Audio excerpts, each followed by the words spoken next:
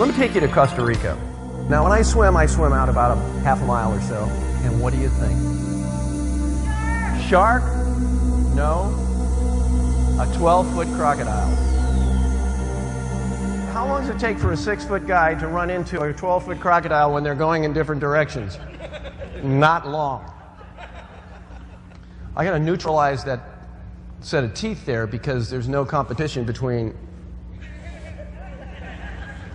So now, do you remember this thing's going around like this? This thing's coming around anyway, so I think I'm going to punch that sucker right in the mouth. And that's what happened. Bam, right in the mouth. He bit. I ripped it out of his mouth. I sprinted towards the beach. Do you have any idea of what it means to have a crocodile coming at you? Yay! Woo, good catch. See how fast we are? I believe that we are at our very best when we're pushed up against our limits, when we're challenged, when we're in those intense situations, pushed right up to the very max. An acknowledged pioneer in the fitness explosion and peak performance, with a 30-year career well documented in the national and international press, he understands seizing the dream because he's been there and done precisely that. Often called the real-life Indiana Jones, David is a faculty member of Stanford University's Executive Management Program and is the author of 3 books on fitness, personal performance, and managing change. And that means he knows how to translate complex dynamics into easy-to-follow action steps with take-home value. I was looking at the map of the world, and I saw where I could connect continents. But at the Straits of Gibraltar, they knew that you couldn't get across from Africa to Europe. In fact, I first started talking with the smugglers that had the fastest boats in the Mediterranean and had been on many swims, and they said, forget it, we're not going on another one. The perception was it was impossible. So I would ask you, what's impossible for you? There's so many things going on in business, changes that happen, and you say, I'll never be able to do that. Change some of your beliefs about things? Perhaps you can. I went to the captain of the Monscalpy, a ship that went Tangier, Gibraltar every day.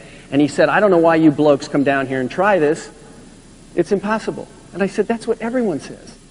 He said, it's the center current. There's 2 on the African side, 2 on the European side, but it's the center current that goes from the Atlantic into the Mediterranean. That's the one that you're not going to get across. Well, I realized I needed support. So I met this sergeant in the police department, Horace Zammit.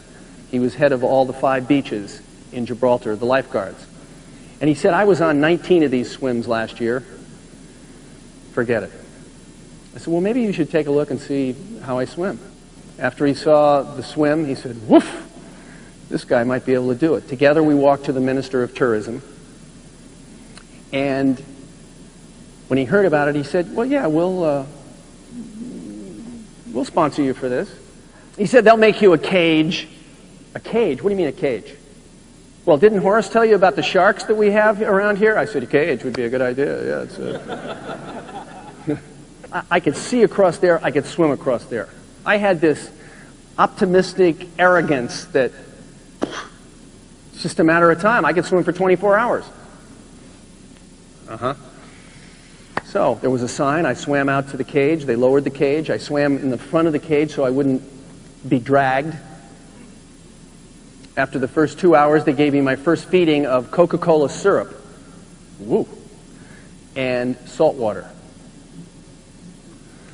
So I kept on throwing up for the next, until there was no more, and then there was dry heaves, and then I started getting these chest pains. And after about 5 hours, I had pains in the groin and pains in the shoulder, which always happen in swimming, like pokers going into tender tissue. But this chest pain, never had it. And I can't see Spain, it's still small. And I'm on the way out of there. And I'm thinking of all kinds of ways that I can get out. I'm just thinking of all the ways.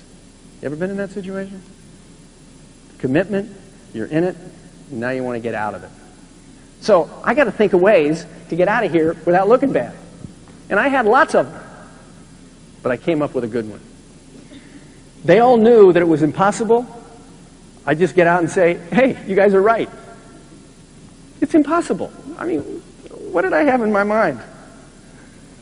Meanwhile, they must have smelled this, because they're giving me this British thumbs up. You know, you can do it. And I'm saying to myself, you can get here and do it yourself for crying out loud. You see how kind of pain it is. There's anger. But I changed. They had to go through this too. They were hurting, and they wanted it to be successful. We were all in this together. And I understood, I grokked, that we were a team. I just happened to be the guy that was in the water. But everyone was responsible for this having to happen. And contributing. Support. Teamwork. So how we see the event, of course, is called our perception. And I would say perception drives behavior. You want to change your outcome, you change your beliefs inside your perception, or your response. Perception plus response equals outcome.